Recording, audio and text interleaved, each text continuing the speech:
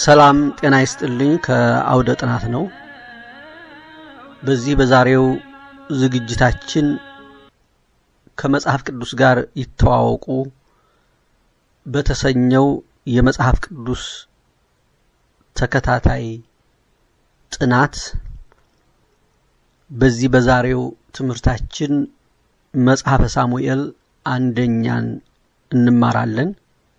ከመጽሐፍ ቅዱስ ጋር ይተዋወቁ ከተሰኘው መጽሐፌ ነው የማነብላችሁ።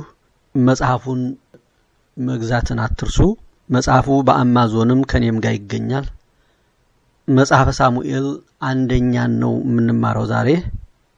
መጽሐፈ ሳሙኤል አንደኛ የመጽሐፉ ጸሐፊ የተጻፈበት ዘመንና ቦታ። መጽሐፈ ሳሙኤል አንደኛን ማን እንደጻፈው በትክክል የተገለጠ የለም። ነገር ግን የራሱ የነብዩ የሳሙኤል እጅ ያለበት ይመስላል። በአንደኛ ሳሙኤል ላይ የተገለጹት አንዳንድ ድርጊቶች ግን ከነብዩ ሳሙኤል ሞት በኋላ የተከሰቱ ናቸው። በተቀራራቢ ግምት ከ1100 እስከ 1000 ዓመተ ዓለም ማለትም ከክርስቶስ በፊት አካባቢ በእስራኤል ምድር ተጻፈ። የመጽሐፉ ፍሬ ሐሳብ ባጭሩ 12ቱ የእስራኤል ነገዶች በአንድ መንግስት ስር ሆነው በህብረት ተዋሕዶ በማለት ይናገራል። የመጽሐፉ ጠቅላላ ይዘት ባጭር ትንታኔ ሐና የምትባል አንዲት መካን ሴት እግዚአብሔር ወንድ ልጅን እንዲሰጣት ተማጸነችው። የለመነችውን ልጅ ከሰጣትም ያገለግል ዘንድ መልሳ ለሰጣት ለእግዚአብሔር እንደምትሰጠው ቃልን ገባች። ሳሙኤልም ተወለደ። በቃል ኪዳኑ መሰረት ሳሙኤል በሽማግሌው ካህን በኤሊ ስር ሆኖ በእግዚአብሔር ቤተ መቅደስ ያገለግል ዘንድ ተሰጠ።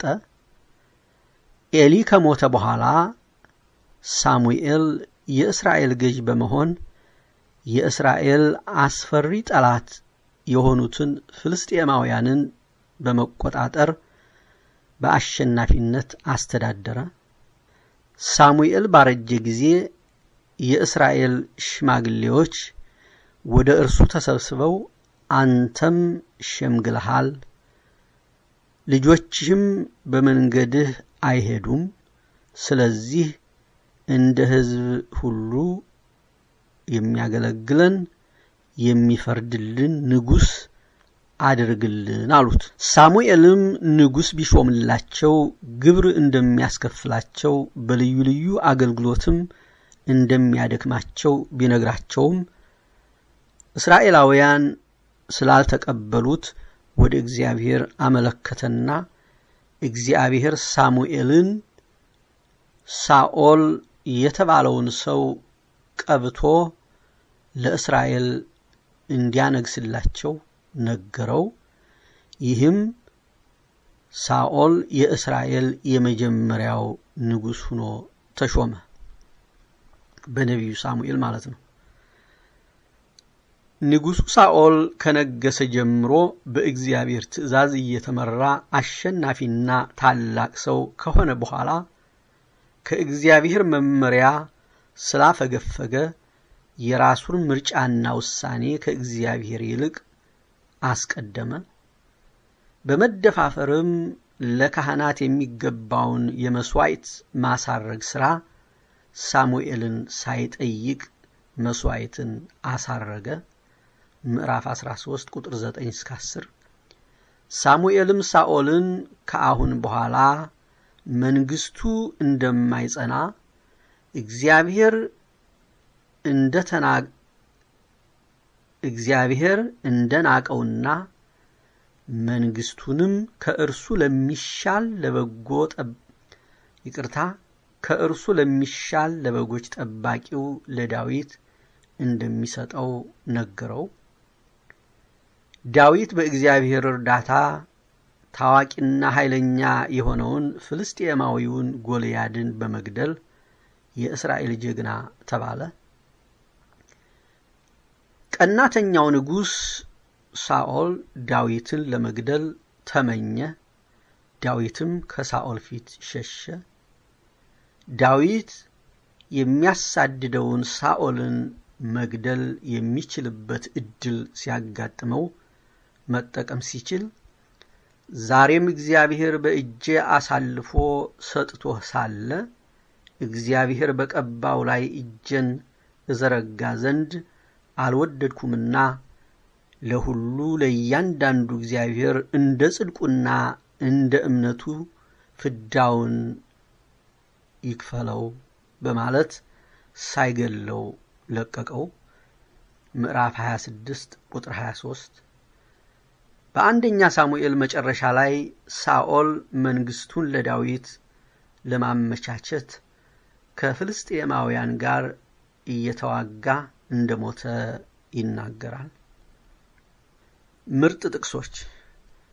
እግዚአብሔርም ሳኦልን አለው፣ በእነርሱ ላይ እንዳልነግስ እኔን እንጂ አንተን አልናቁምና በሚሉህ ነገር ሁሉ የሕዝቡን ቃል ስማ። 8:7 እነሆ መታዘዝ ከመስዋዕት ማዳመጥም የአውራ በግ ስብ ከማቅረብ ይበልጣል።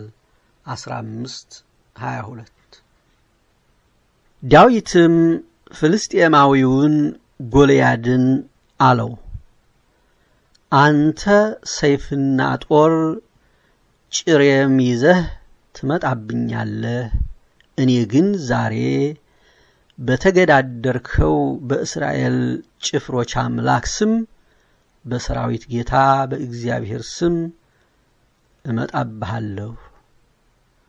17:45 ልዩና ያልተለመዱ በመጽሐፈ ሳሙኤል አንደኛ። ሳኦል ከመንገሱ በፊት የአህያ ጠባቂ ነበረ። 9:5 ለንጉስነት ለመቀባት ዕጣ በደረሰው ጊዜ ላለመንገስ በዕቃ መካከል ለመደበቅ ሞከረ። ምዕራፍ 10 ቁጥር 21 እስከ 22 ሳኦል ንጉስ ሆኖ ያለ የእግዚአብሔርን ሕግ በመጣስ ራሱን ለውጦ ሌላ መስሎ ወደ ጠንቋይ ቤት በመሄድ ሳሙኤልን ከሞት እንድታስነሳለት ጠንቋዩን ጠየቀ።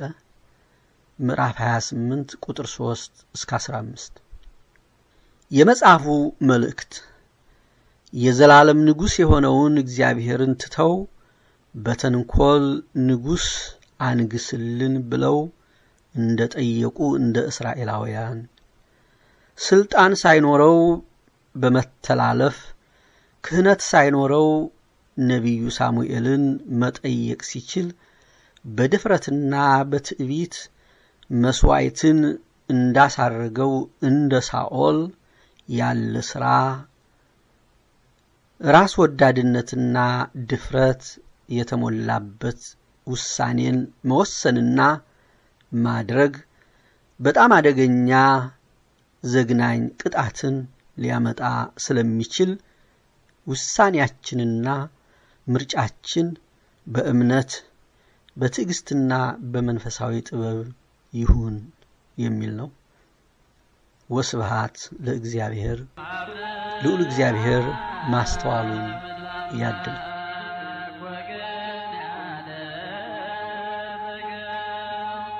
አብረ